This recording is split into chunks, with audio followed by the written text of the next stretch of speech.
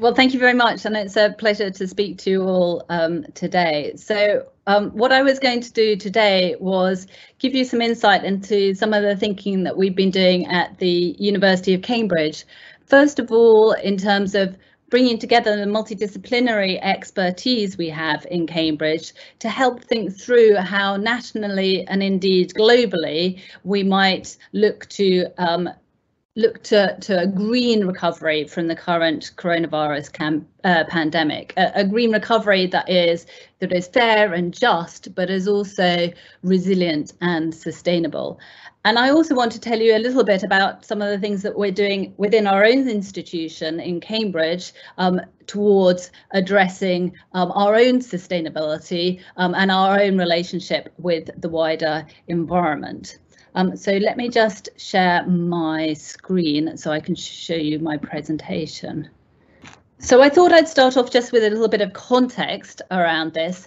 And we were very much, when we were thinking about what constitutes a fair, just, sustainable and resilient recovery from the pandemic, we were very much thinking in the context of the need to ensure that a recovery means that we don't fall headlong into the next crisis that might hit our global society. And in particular, we were cognizant of three key threats that global society faces.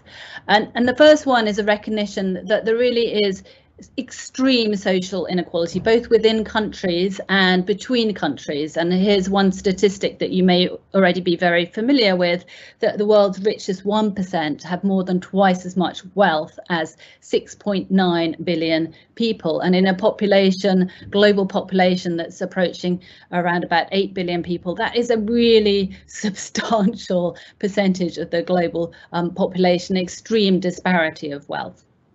The second a crisis that we were very cognizant of was the crisis that is affecting our natural world. And again, one headline figure that really sets that into context is that a very seminal report from just over a year ago estimated that around 1 million species are at risk of extinction in the next few decades. And then, of course, the other key global threat that everyone is very familiar with is the threat posed by climate change. And that's my own area of research expertise. So I'll dwell a little bit in terms of the context associated with climate change. But it's very clear that climate change is already being felt around the world today in terms of extreme weather affecting the lives and livelihoods of people around the world. So in terms of what a green recovery from the pandemic might look like and how that can be shaped, the opportunities here are for looking to shape a society that is fairer and more just, and at the same time to look to restore nature and address climate change. And if we achieve that, then we could look to achieve a fairer distribution of resources, a more sustainable recovery. And there's a lot of evidence that actually great investment in a green recovery, investment in green jobs and green infrastructure and green technologies will lead to actually substantially better economic returns from that investment than investment in solutions that are not green. And I'll come on to explain some of the evidence behind that. So let me just dwell a little bit on the climate change threat. Today's temperature is just over 1 degree Celsius warmer than it was 150 years ago. This image shows that warming that's occurred over that last 150 years in terms of moving from these blue colours on the left-hand side in the late 19th century through to these very red colours that you see today. And the impacts of that warming can be seen around the world. In the polar regions, we're seeing accelerating ice loss from Greenland and Antarctica, and that, together with the warming of the oceans, is leading to substantial and accelerating sea level rise. We're seeing temperatures reaching extreme levels. Just this last year, we've seen wildfires in California, in Australia, devastating communities, and more widely, we're seeing extreme weather increasingly resulting in risks to lives and livelihoods around the world. Just to give you a sense of the scale of the increase of the threats posed by climate change, this is some very recent work conducted by my own research group in Cambridge, looking at the increase that we are likely to see over the coming decades in terms of the days of disruption caused by extreme heat waves. And what you're seeing here in this plot is the increase in number of extreme disruption days caused by heat waves, which amount to months of additional disruption in many parts of the world, including throughout Northern Africa. But perhaps one of the greatest concerns about climate change and the risks posed by climate change are the risks of really catastrophic shocks to the climate system occurring. And I've just got a few examples here, although there are many others I could have shown. The risks of the rapid dieback of the vast Amazon rainforest, the risk of the collapse of the vast ice sheets covering Greenland or Antarctica, and the risk of the melting of the Arctic, resulting in a significant release of methane into the atmosphere. Methane is a much more powerful greenhouse gas than carbon dioxide and would result in a significant acceleration of climate change itself. So that's the threat posed by climate change. If we're wanting to respond to that threat in terms of building an economy of the future that responds to that threat as we move out of the pandemic, then what do we need to be doing as a global society? Well, this plot here shows our current emissions in the white dots over the last few decades of carbon dioxide globally. And then you can see the trajectory that we need to be on if we are to limit temperature rise to 1.5 degrees Celsius. And as I already explained, we're at around about 1 degree Celsius of warming to date. Now, as a result of the pandemic and the lockdown of many societies around the world, emissions in 2020 were somewhat lower than in 2019, and you can see that shown there. But that scale of decrease that we saw as a consequence of those global lockdowns was only the amount of decrease that we need to be seeing year on year on year for the next decades if we are to limit temperature rise. So there's a real challenge in how we shift our global economies from the carbon intensive economies that we have today to a net zero economy of the future over a very rapid time frame. And that's about global society moving to a net zero future. So countries that are developing also need to be developing with that as the goal in mind over a very short time frame. So what does that look like? This is data from the UK showing how the UK's economy and society needs to evolve over that time period. What I'm showing here is sectors of the economy and how those sectors of the economy contributed to the UK's greenhouse gas emissions back in 1990. The transformation that's already occurred in the UK economy over the last 30 years. And you can see that in the middle image there in terms of the emissions across each of those different sectors. But then the transformation that still needs to occur over the next 30 years if we're to reach a net zero economy by 2050. And each of those boxes translates into a real opportunity for significant innovation across each of those different sectors. And so if we just look at one example, you know, we're doing this meeting today through a technology that we wouldn't envisage using to anything like the extent we are using it today. Even a year ago.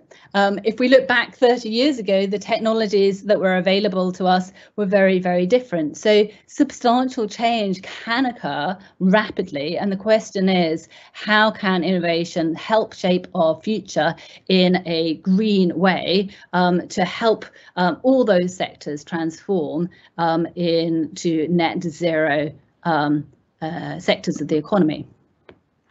Now, drawing on the research from across the University of Cambridge, looking at each of those sectors, there are real opportunities for innovation helping to drive transformational change. Innovations in terms of the energy sector, looking at new materials for battery technologies that are going to be so important in terms of moving to clean energy infrastructure. Looking at the transport sector, again, looking at zero carbon transport, whether that is ground transport or zero carbon aviation. In agriculture, very important sector, looking both at how we can develop sustainable agriculture, either through alternative means of managing our land or through looking at developments in crop science. Actually, one of the areas of my own research using artificial intelligence, for example, to look at the more efficient ways of farming.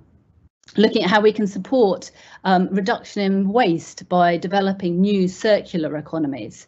Looking at how we can substantially reduce the emissions from the built environment. Cement and steel are huge emitters, and can we find alternative materials, more natural construction materials, for example, to replace the use of cement and steel in our built infrastructure.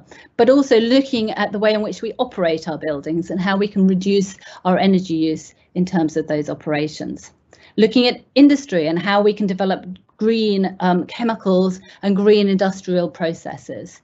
And then finally, looking at how we can actively remove greenhouse gases from the atmosphere and draw down carbon dioxide and other greenhouse gases, either by technological means or by natural means, looking to restore our natural world, having that benefit both for climate but also for nature at the same time. And within the context of all of this, not only looking at how we transform to a net zero economy, but also being really cognizant of the need to transform to a more resilient economy. So how do we look to adapt to climate change, which is invariably in store, even in the best case scenario, and build more resilience to those changes. So in terms of our key findings, of what is required to help support a fair, just, sustainable and resilient green recovery, there are 5 key areas that we emphasised in our work. One was the importance of investment, and that's investment not only in the technologies and in the nature-based solutions, as I described a moment ago, but also investment in green jobs, green training, and the education and skills. Investment and support of green infrastructure, and also for helping people to live greener lives. Looking to what institutions need to be put in place to help support a green net zero future. And that's not only the green policies and regulations, but whether or not we have at a national and international level the right institutions to help support that. And then, of course, looking at what incentives can be put in place in order to help deliver that. We've written a report that you're very welcome to download from the Cambridge Zero website that goes into more details in terms of our thinking across this landscape. I wanted just to end with some examples of what we're doing in terms of greening our campus at the University of Cambridge, and just to give you some insight as to some of the really exciting initiatives that are going on in Cambridge at the moment. And the 3 key areas that I wanted to highlight. The first is huge amounts of work looking at how we can develop a net zero campus. And for the UK, in large part, the most important transition that we need to make is to remove our use of gas in terms of heating. That's one of the biggest impacts that we have. We're looking at investing in ground source heat pumps, in net zero retrofits of buildings, which is complicated in Cambridge, where we have a lot of old and very important architectural buildings. We're looking at how we can use the river through Cambridge to extract heat from the river as an alternative heating source. But we're also looking much more widely across the university. We've introduced sustainable food policy, which has dramatically not only reduced the emissions from the food that we serve to our staff and students, but also looking more broadly at those wider aspects of sustainability, including land use that's the food requires, for example. Another area that we're focused on is looking at travel. Right at the moment, of course, very little travel going on, but ordinarily the travel of our students and academics is a substantial part of our environmental footprint. We're looking at the research that we undertake and how we can increase the sustainability of that research, whether that's in terms of the equipment that we use or the computing power that we use, how we can design our research to be more sustainable and to have a lower environmental footprint. And then finally, we're looking at how we educate and empower our students. We have a very exciting and well-regarded programme in the University of Cambridge called Engage for Change, which takes students on a leadership and empowerment course where they get together as a cohort, are given training, and then undertake their own sustainability related projects. So all in all, it's a very exciting time in Cambridge. We've drawn together the expertise both to look at what we're doing ourselves, but also how we can contribute to the national and international dialogue associated with it. So I hope that's given you some inspiration for some of the things that you might be able to do in your own institutions. I'm going to present my university effort and experience for a green future. So first of all, Algeria has a geographical position. So we belong to Mediterranean basin, which is a hot spot. We have a climatic characteristic which makes Algeria highly vulnerable for climate change. So Algeria signed for the United Nations Framework Convention on Climate Change in April 1993 and adhered to Kyoto Protocols in 2005, where it shows its determination to participate in the international efforts against climate change and its potential impact on water resources and natural ecosystems. As a leader in knowledge creation and research, universities are in a unique position to conduct research, educate their students, and make significant advancement against the climate crisis. So our university policy, in which concern our university policy, so our university tries to develop educational courses, carrying out research on our environment protection, prevent the waste of water and energy resources on the campus, raising awareness among students and public about the issues concerning pollution and the environment, waste minimization techniques for paper, plastic, and inks. Also, the implementation of interdisciplinary and international projects like CUPAGIS. So it's a project for precision agriculture. And we have another project with the waste management called AGIT. So for the project on integrated waste management AGIT, it's an Algerian-Belgian cooperation project. The project aims to introduce an environmental culture of better waste management, waste collection with the use of selective sorting followed by the appropriate recycling method. The educational aspect of the project is the creation of an experimental site for educational purposes, introductory courses in waste management and composting of organic matter, the extension of composting processes and improvement of soil fertility in Moussa Ghanem region. Also, the contribution to limiting the global and local environmental impact generated by waste management, setting up an experimental composting and methanization units, so to produce biogas as a fuel at the agricultural farm of the University of Mostaganem. Here we have an agronomic trial, the effect of compost on seasonal potato yield, spunta variety. So this experiment was carried out in the experimental farm of the university. So they carried out agronomic trial of locally produced compost in Mostaganem and Sidi Bel Abbas from market waste and crushed green waste. So the aim was to compare the yields of seasonal potato fertilized with compost in comparison with organic and chemical fertilizer. So as a result, the compost gave a yield of 40 kilogram, the organic fertilizer 36 kilogram, and the chemical fertilizer 51 kilograms. So the chemical fertilizer was the best, gave the best yield, but in the same time it has got a bad impact on the environment. So in which concern our student engagement, the university has 15 scientific labs belonging to different faculties created by students. These students are very engaged in environment, especially the one belonging to the Faculty of Natural Science and Life. So they organize meetings to discuss the problem of the environment and the concept of sustainable development. They try to reduce plastic use, avoiding the use of plastic packaging. Also, in the cooperation with the university, they implemented selective trash can for plastic, paper, and glass for waste recycling. So the university has also different associations like Renewable Energy Association and also another association called Friends of Nature.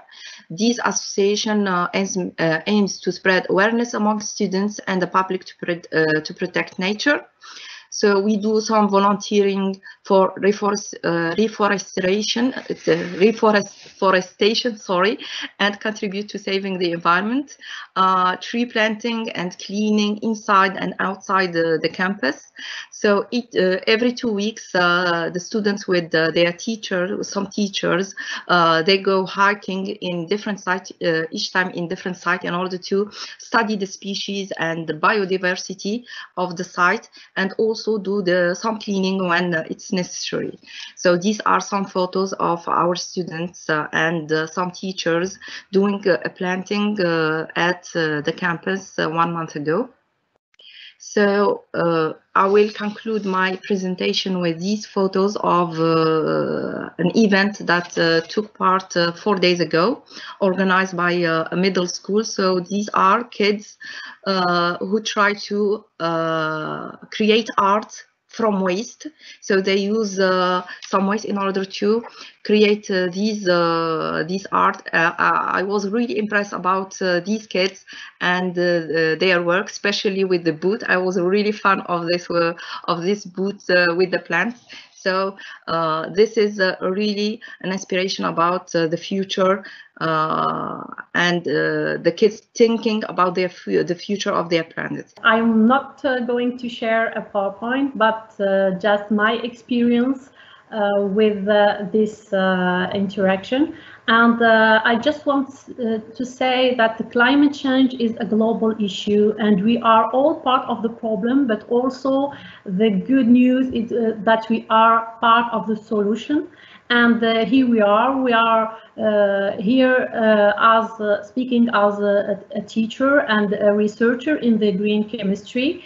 And for so many years, we are working on in energy efficiency and how it's impact the environment. We can say also that the green chemistry is a field of the chemical engineering or process engineering that include the aspect of environmental context or impact. Okay, in the green chemistry, we use maybe like Emily said, products that are not nocive for the health or the human health, and think about processes that are not consuming much energy than before. And also it's a field of chemical engineering that is bringing products that are beneficial both to the nature, the sustainability, and also for the human being health. What I can say also about the climate change, that the impact of this climate change, it's directly correlated with the health of the human being and the well-being of all of us. And that's why I want to share with the youth that we have all to increase our level of consciousness about this issue, and know that we have three levels of decision we can make. There is the first level is the policy decision. We can change policies or orientation, and we have another level of decision making. It's the management decision level. We can have in our institutions or as a manager. And the third level of decision making is as personal, as human being, as a student, as a citizen. And we have all to think today as a global citizen of this earth and make actions to help or to preserve the resources, the natural resources as water, to use more green energy like the solar energy. Here in Algeria, we are incubing and startups that makes great impact in this field with using the energy, the solar energy. And we are in the incubator at NP, at the Polytechnic School of Algiers, focused on the technological field and the innovation, that they use the solar energy. And also there is other projects to